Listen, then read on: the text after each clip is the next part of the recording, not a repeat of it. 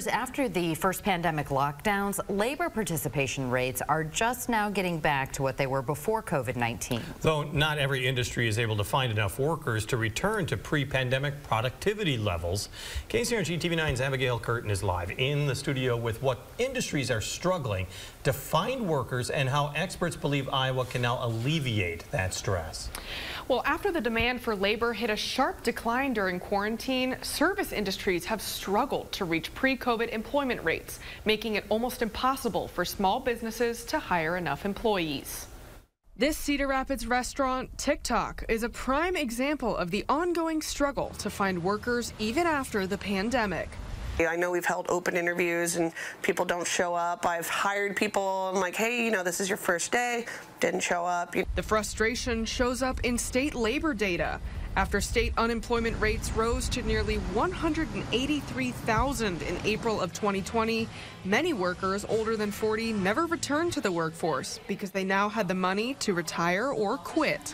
The older workers were the ones who atypically dropped out. Part of that was because of government increased payments for unemployment benefits, so they were both more generous and easier to get.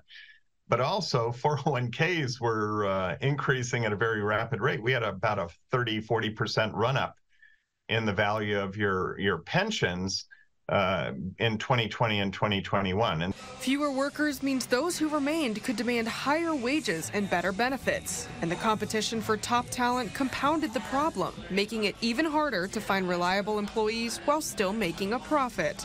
It's kind of hard for us to find good quality candidates, or when you do find somebody, they might get a better opportunity somewhere else, which it does happen. Though Iowa's labor force has had a slower recovery, Erasm believes it's time to reckon with the facts and find new solutions. I just don't think that Iowa is going to be able to get those older workers who decided to drop out. They're just not coming back. So we're either going to have to attract people from other states, or we're going to have to hope that there's an increase in nationwide immigration and we get our share of those workers.